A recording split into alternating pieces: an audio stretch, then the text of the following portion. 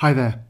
Now for this part of the question, we're told that this area S shaded here is bounded by the curve C, the y-axis and the x-axis, and the line L. And what we've got to do is rotate this then through 2 pi radians about the x-axis and find the volume of revolution in this form, p pi plus q pi squared, where p and q are rational numbers to be determined. And to do this, what you'll notice is I've updated the diagram with the answers we found in the previous part of the question. Remember, the point P had coordinates 3, 2. The line L was a normal to the curve with the equation y minus 2 equals 3 upon 2 x minus 3, and we were asked to find out where it cut the x-axis at the point Q, and it cut the x-axis at the point where x was 5/3 and y was 0. So in order to find then the volume of revolution of this shaded area S about the x-axis, what I'm going to do is think about drawing a dotted line, say from P right the way down to the x-axis, and then look at the volume generated by this triangle here when it's rotated about the x-axis. I'll call it T. And that's going to generate then a cone when it goes around the x-axis. And that's the reason why we're given this formula, the volume of a cone. We'll be able to use that, okay? And then what I'm going to do is work out the volume of S and T together when that's rotated about the x-axis, and then subtract the volume of the cone generated by T from the total volume, and that will give me the volume generated by S. So I hope you got that. So that's where I'm going with this question. Now the volume then of the combined area when it's rotated about the x-axis, we'll just call it volume, okay, and we'll put some subscripts down here, S and T. That total volume is given by pi times the integral of y squared with respect to x. Standard formula that we should be familiar with. And that would go between the limits 0 and this point here, where its x coordinate would be 3. So it's going between 0 and 3. Now, we need to change this because we're dealing with a parametric equation. So in order to do this, what we do is we'll put the pi there and the integral. We'll forget about the limits for the moment. These limits are with respect to x. But we'll make a substitution for y. In this example, y is equal to 4 cos squared theta. So we've got all of 4 cos squared theta for y, and that is all squared. Now, for dx, we change that to dx by d theta and put in d theta there. It's as if those d thetas cancel and we're just left with the dx, okay? So we need to work on this part in a moment. But because we've now changed the integral to, or with respect to theta, we need to change these limits. And to do that, okay, we know that x is 0 for this bottom limit, so if we just put up here when x equals 0, we go to this first equation here. When x is 0, we're going to have tan theta that's going to equal 0. In other words, theta would equal 0. So that's the limit for the bottom here. And then we just take the top limit when x equals 3. So when x equals 3, doing much the same kind of thing, substituting 3 then into here gives us 3 equals 3 tan theta, which would reduce down to tan theta equaling 1, and the inverse tan of 1 in radians means that theta is equal to pi upon 4 radians. Okay, so that new limit there is going to be pi upon 4. Bit of a squeeze, but I hope you can see that. So all we need to do now is move on to the next stage, which is to find dx by d theta and substitute that in.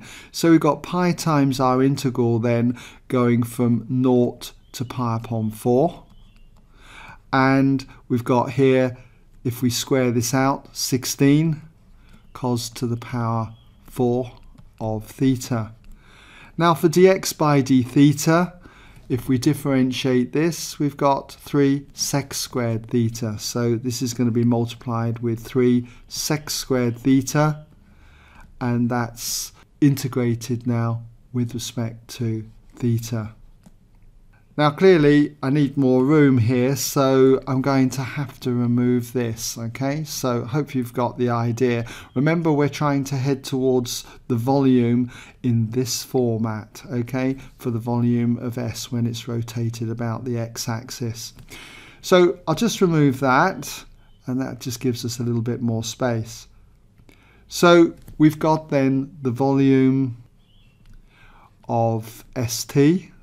Okay, the combined area here when it's rotated about the x-axis is going to equal, well, we've got 16 times 3, which is 48, so we've got 48 pi,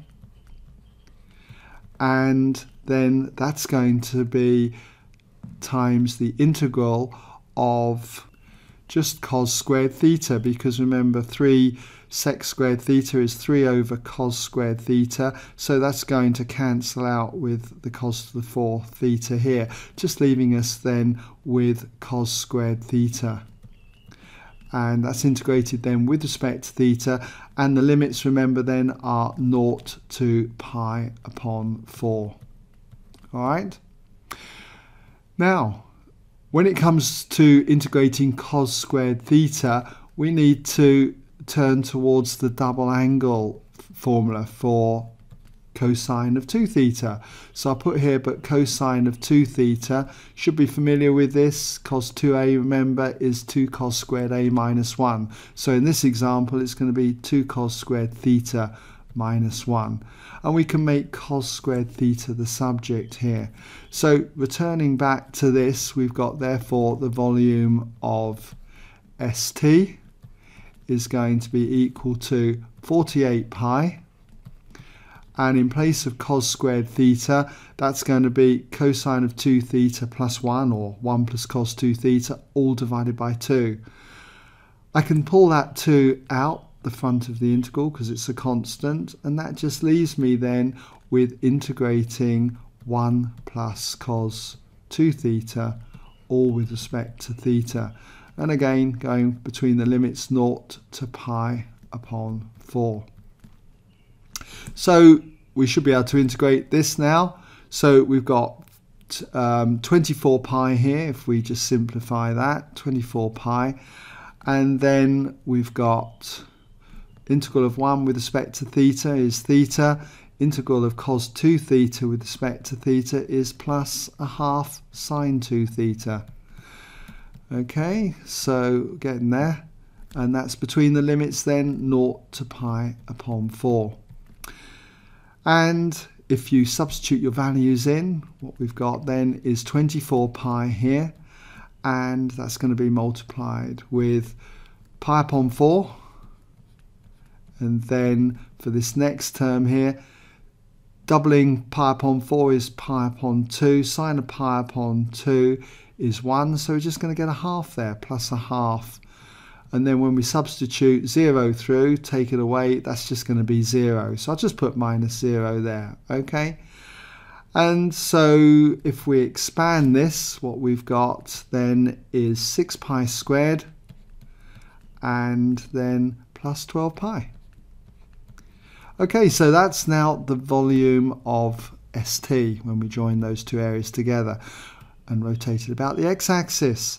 So now we've just got to find the volume generated by T, which is going to be a cone when we spin that about the x-axis. So we'll just say the volume generated by T, okay, VT there, is going to be, remember, the volume of a cone is a third the area of the base, which will be a third times pi r squared, and r will be this distance up here, the y value, which would be 2. So you've got a third pi r squared, third pi times 2 squared, times h, the height of the cone, which will be this distance across here, from 5/3 to 3. So 3 minus 5/3 just gives us a total of 4/3. So our height is 4/3. And if we work this out, you end up with 16 pi over 9. So when it comes to working out the volume generated by S, it's going to be the volume generated by the combined shapes, which we just found out here was 6 pi squared plus 12 pi. And from that, we need to subtract the volume of the cone, which was 16 pi over 9. And this tidies up to be 92 pi over 9, okay, plus 6 pi squared. And that is in the form that we were asked for. Okay, so hope you've been able to follow my methods there. And that brings us to the end then of this question.